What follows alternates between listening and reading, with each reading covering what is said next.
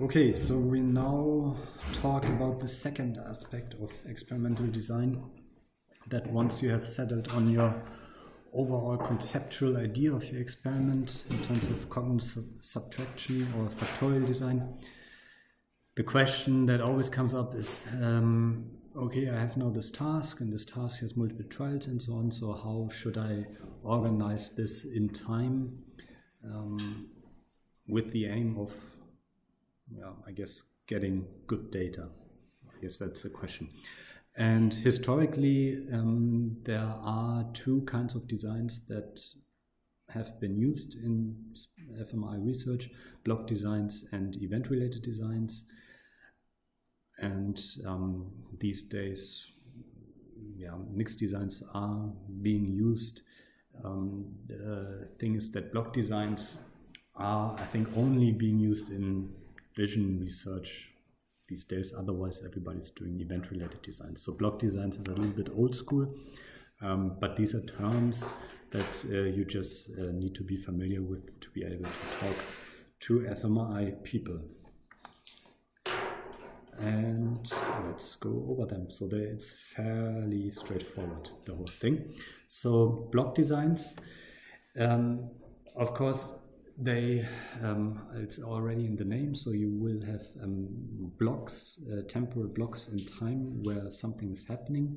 And the reason why block designs were popular in the early days of fMRI in the early and mid-90s is that cognitive PET research always had to be done in a block manner. So remember that PET was done by injecting some, for example, radioactive labeled glucose that was then primarily taken up in brain areas with high metabolism.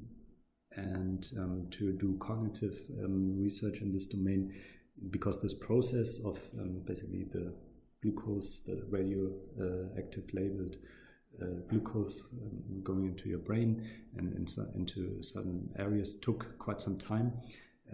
People had to do one task for, let's say, a minute, and then there would be another injection and another task. So this whole process of PET research required these relatively long blocks, and because fMRI was then used in lieu of PET, it made sense to have these kind of blocks in the beginning. The basic thing is that each experiment condition is presented continuously for an extended time period, and then different blocks of conditions are usually alternated. So the extended time periods that we're talking about here in terms of fMRI are like 16 to 25 seconds or so.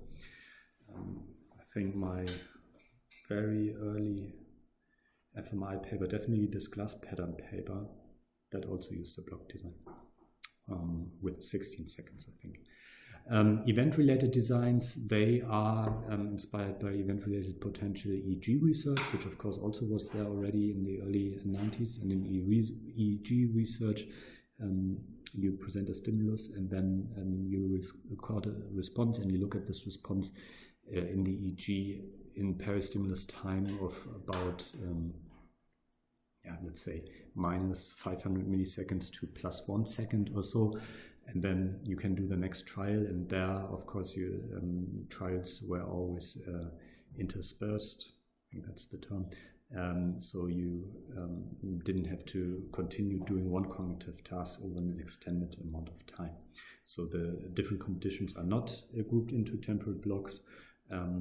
And the event-related designs in fMRI in particular use variable short intervals between successive events, and the timing here is more if a trial from, for example, showing a visual stimulus to a response takes around, 2 to 3 seconds. So stimulus goes on, you're supposed to click a button, for example, decide is a face or house. That takes like 2 to 3 seconds maximal. I mean, of course, you can also do that faster. And then the trial interval would be 4 to 6 seconds usually. So that's kind of the event-related design, because last time we saw that the non-linearity effects kick in if you go to shorter intervals, like smaller than 4 seconds. Mixed designs, clear a combination of block and event-related designs. So there are some block kind of aspects in it where you have some long-term sustained activation, and in this you have different events. Typical mixed designs are always that, for example, you do a task based, for example, on a certain stimulus feature. So you have to decide left or right, or red or blue, and you do this based on the same stimuli, but during some time you have to attend to their motion, and during other times you have to attend to their color. So you and you always have a colorful stimulus that moves. So you dissociate the attention to one of these stimulus features to the decision about them. So that's just one example for mixed design. So this was kind of the slide to memorize things from. If you look into the Hütte and if you look into the question of fMRI power, maybe let's say up to 2010 or so, fMRI power was a lot concerned with first level fMRI analysis, so the analysis of single participant effects, and there is specifically the question of how to arrange trials in time. And if you read the Hütte and also this literature on how to do experimental design in fMRI, you will come across this detection versus estimation power issue.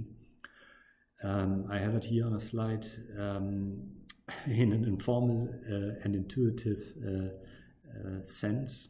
So this is what this first dot here means, informal intuitive use of these terms in the current context. So please understand them as terms that are in some way that we don't discuss related to the technical terms of statistical power, statistical estimation, and statistical detection is more single detection theory term rather than statistics terms. But yeah, please don't think too much about these terms right now, because what the Hütte explains and what I now explain is far removed from actually the technical use.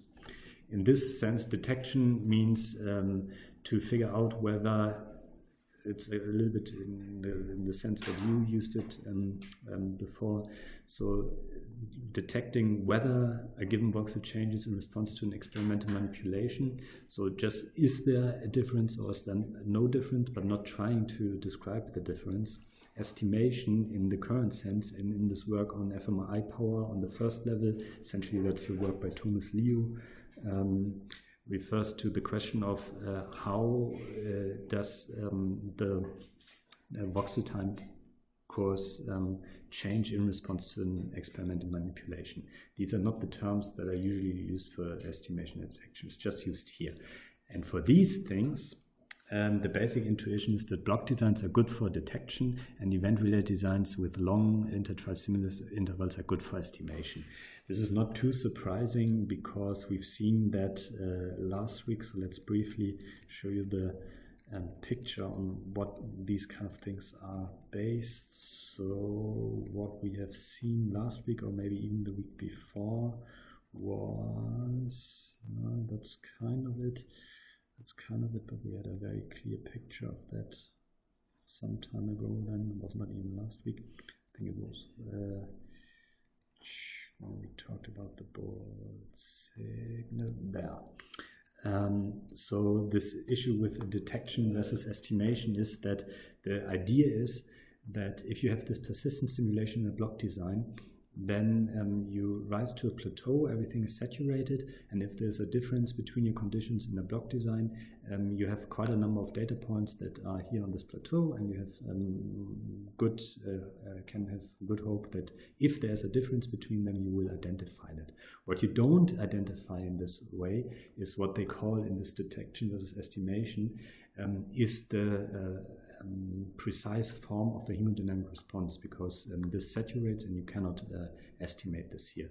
If you want to estimate this temporal time course of the hemodynamic response, this is better done for an event-related design.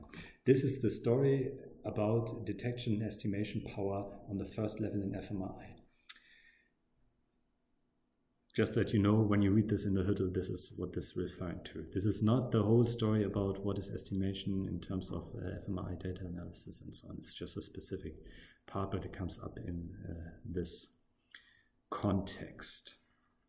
And it also relates to the question of how should you analyze, how should you design your stimulus order when you prepare an experiment, and you will find that there, of course, are by now toolboxes that help you to do that, and then you need to kind of say what is the loss function here, so what do I want to optimize, and if you want to optimize detection in the sense that you find differences in the conditions at all, then you might want to use a block design. If you're interested in figuring out the time course of the hemodynamic response, then you might not want to use a block design. This is the basic message here.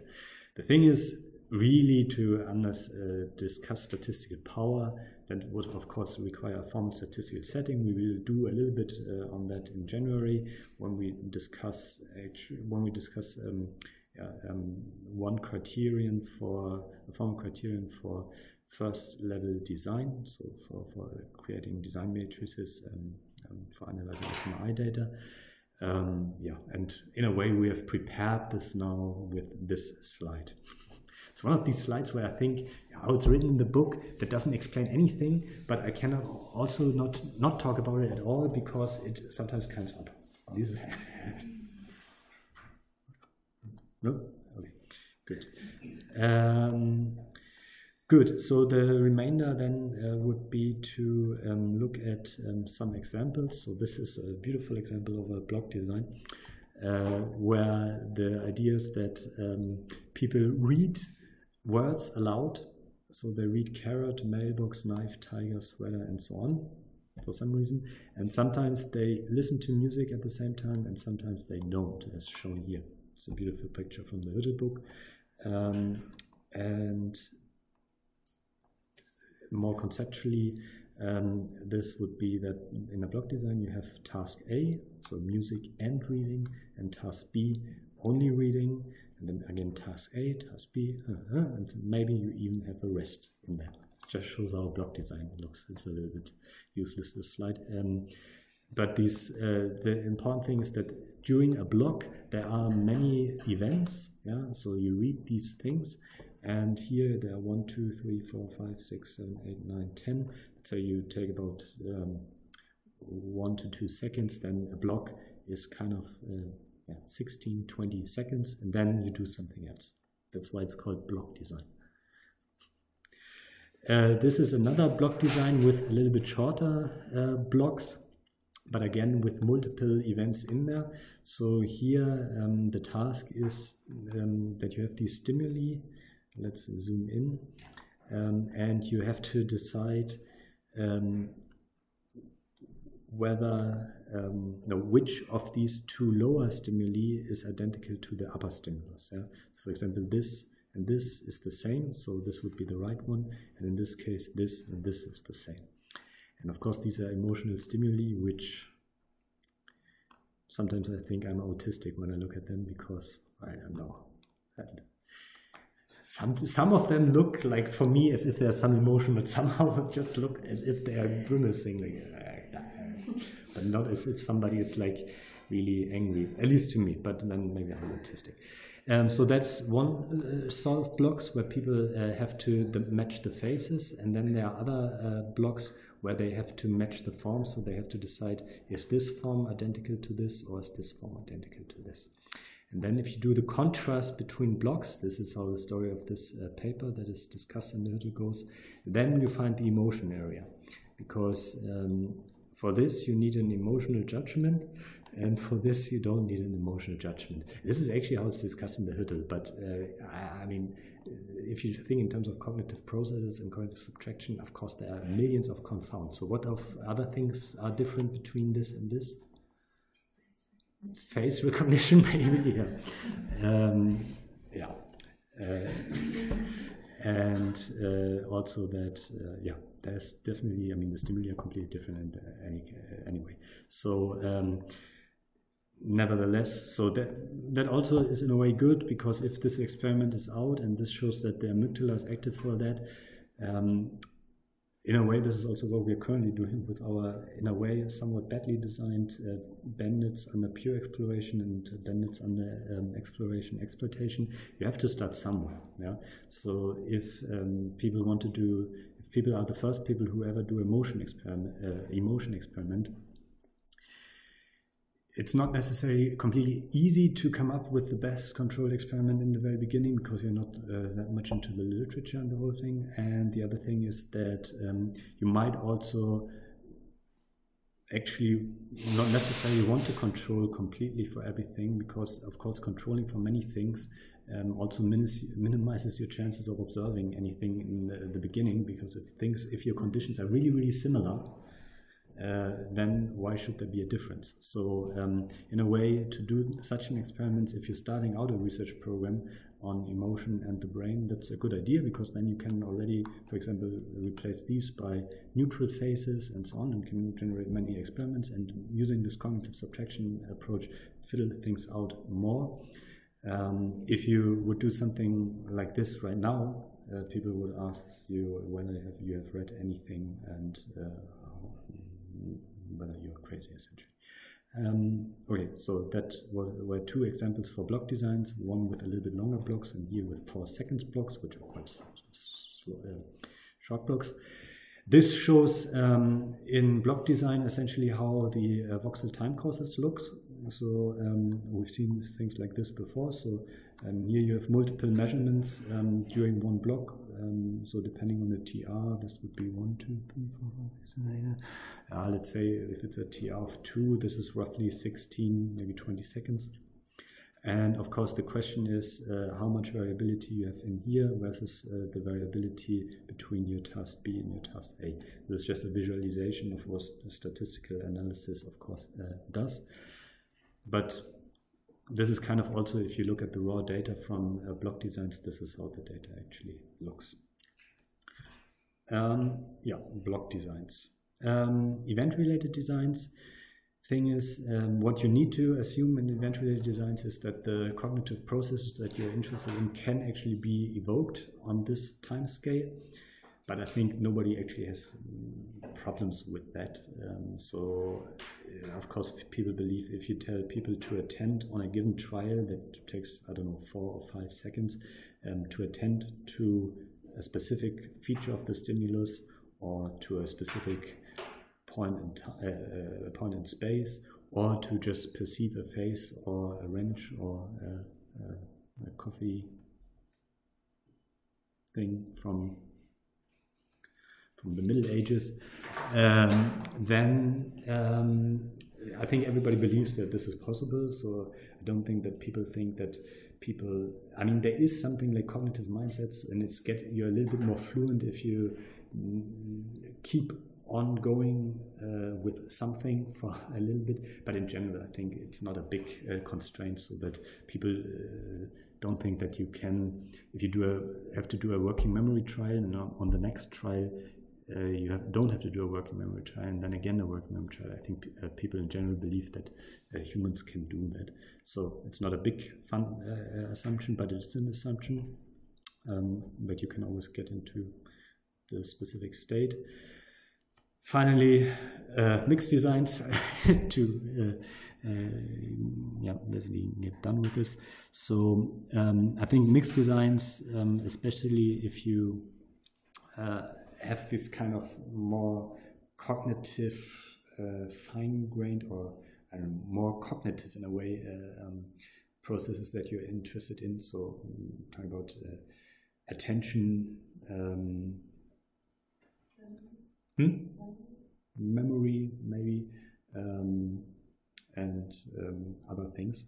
The basic example is always attention, so that you have attention to this in some blocks, attention to this on other blocks, and within the blocks you do something.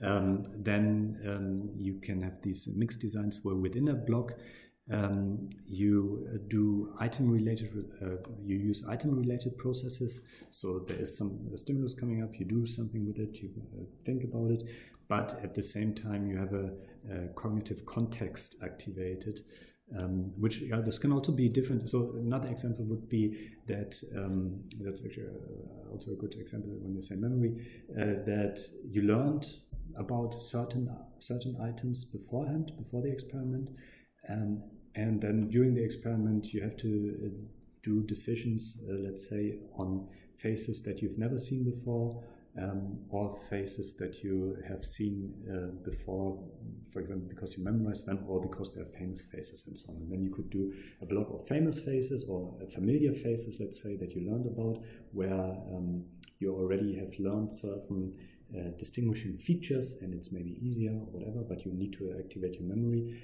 And then in another block you have faces that are new to you, you haven't learned the distinguishing features, and you have to again discriminate between faces. So that would be another thing where you have a block related to cognitive context and item-related processes. However, people in general also do these kind of experiments, not necessarily in block designs, but sometimes you may have the hope that with a block design, so relating attention to this versus attention to that, or processing of familiar versus non-familiar, gives you better result.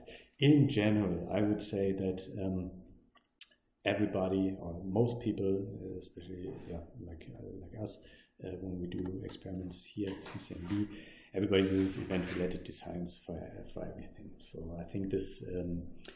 You still see people doing block designs and maybe mixed designs, but I don't think vision people are that interested in more cognitive factors. So you see block designs in the vision research that is being done,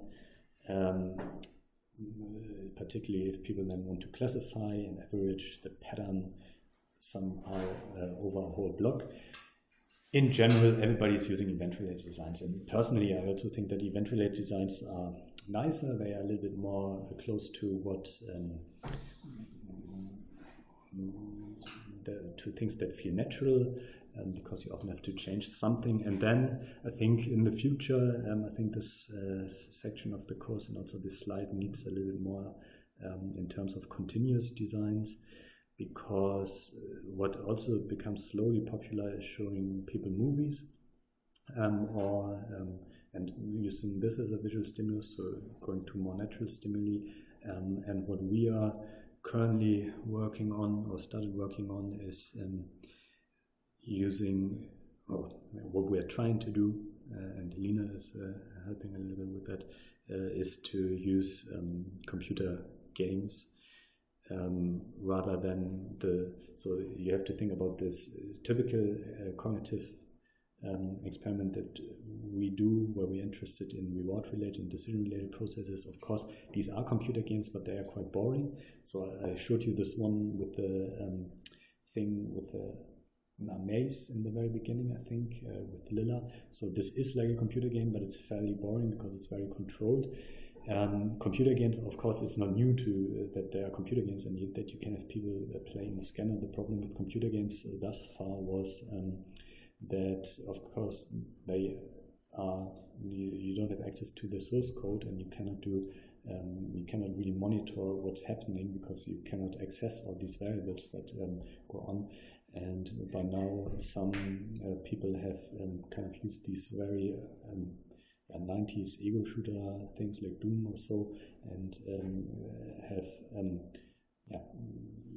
where the source code is available, and one can also, of course, make a little bit less violent games so that people don't go out here and be and do school massacres or anything because they play the ego shooter here. That's where they all come from. It's all from the ego shooters. But nevertheless, that we can do computer games that are a little bit more interesting, but we also have full control over what's actually what's happening and what we present. So this would be, I think, in the future going even further than event-related designs and having like these continuous designs where events happen on a I mean, the important events obviously don't happen on a millisecond time scale, but at least the perceptual stream of what's happening is continuously evolving, and then sometimes something happens because you discover a treasure or something, and then you decide to go on for a certain time, and then you decide to go right.